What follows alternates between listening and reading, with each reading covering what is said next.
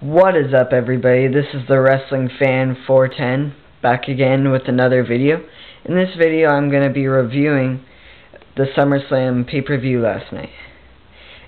So we're going to start off with the first match, which was a 6-man tag team match. Kofi Kingston, Rey Mysterio, and John Morrison versus Alberto Del Rio, R-Truth, and The Miz. And this match wasn't supposed to happen. It was supposed to be The Miz versus Rey Mysterio and R-Truth versus John Morrison. And Kofi Kingston and Alberto Del Rio weren't even supposed to be on the card. But this match was actually a pretty fun match. A couple of high-flying moments.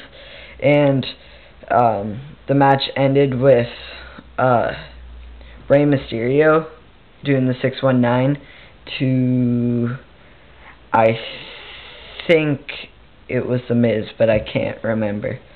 And Rey Mysterio got the win for his team. That was a pretty fun match for a good opener. Next match was Mark Henry versus Sheamus. It was actually a lot better than I thought it was going to be. Two big men going at it again. It was getting boring for a bit, but then the match ended with a count out because Mark Henry threw Sheamus through the barricade, and the guy that was working in the crowd went flying backwards. It was pretty funny. But count out, Mark Henry won. But Mark Henry didn't break Sheamus's leg because Sheamus was able to get back into the ring after the 10 count. So maybe this rivalry is going to keep going. Next match was Beth Phoenix versus Kelly Kelly for the Divas Championship. This was a lot better than I thought it was going to be. I think it was a lot better than a lot of people thought it was going to be. WWE actually gave these divas some time, and they were able to show what they're made of. And it was really good. Kelly Kelly surprised me. I wanted her to win, but she surprised me. I thought Beth Phoenix was going to win the Divas Championship. Good match there. Surprised. Wade Barrett versus Daniel Bryan. This was another throw-on match, and I really thought Daniel Bryan was going to win because I thought they wanted to give him a big push because he won the Money in the Bank briefcase. Safax41, said in his, I think it was SummerSlam diary, that, Wade Barrett won that match, which really surprised me.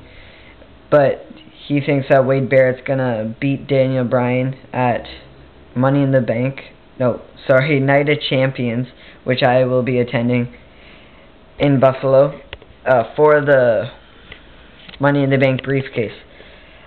I think Wade Barrett deserves a push, but I really want to see Daniel Bryan win the title. Yeah, so good match there, though. Next match, Randy Orton versus Christian, no holds barred. Great match, great match.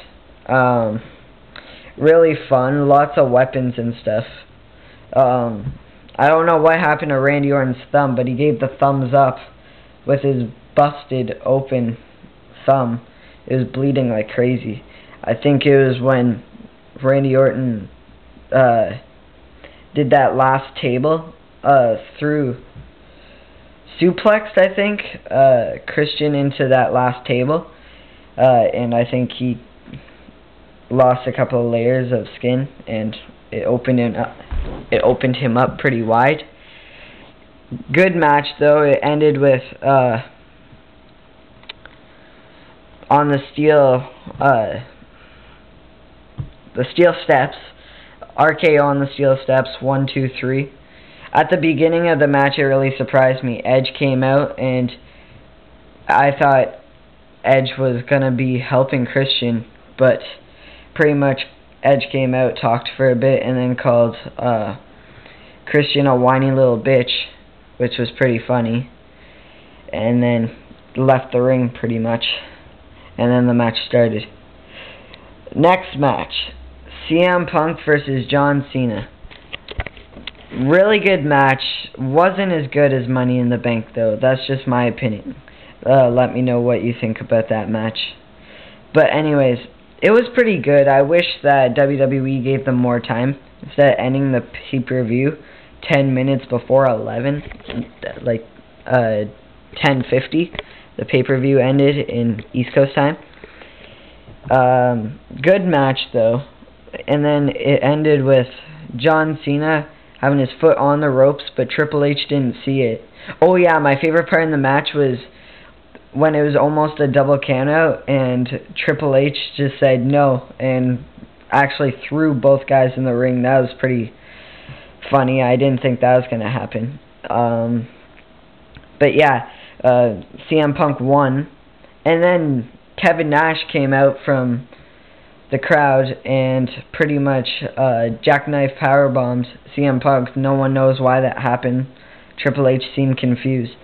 And then Alberto Del Rio came out and cashed in. First move he made, wins the championship. He is the new WWE Undisputed Champion. And yeah, I wasn't really happy about that.